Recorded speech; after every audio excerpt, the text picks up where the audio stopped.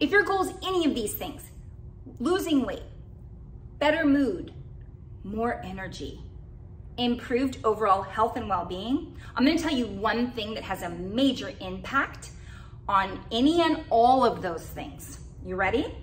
Come here. Balanced blood sugar.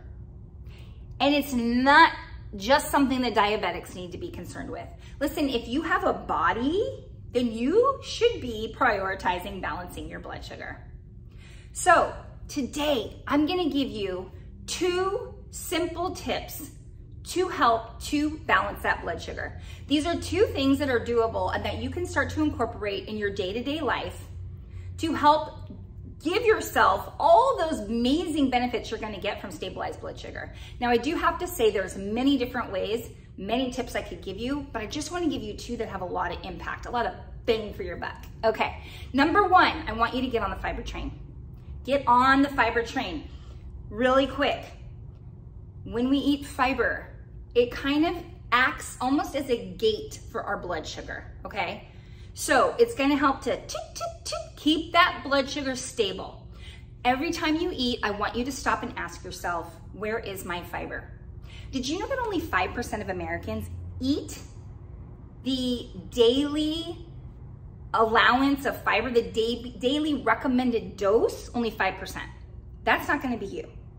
So, what are sources of fiber? Well, the best thing to do is just make sure you're eating non-starchy vegetables at every single meal, okay? Avocados have a lot of fiber. Berries have a lot of fiber.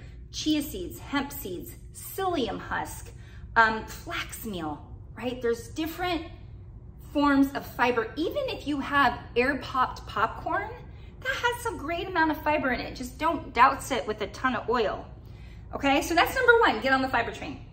Number 2, a short after dinner walk. I'm talking 10 or 15 minutes after you eat dinner is going to dramatically flatten that blood sugar curve, right? Which is very important, especially before bed. So again, I'm not talking about a long time, and I'm not talking about power walking. I am talking about going out for a leisurely stroll. Hey, pretend like you live in Italy, because those Italians do this all the time. Go out for a nice leisurely stroll after you eat dinner. It's going to help to stabilize your blood sugar.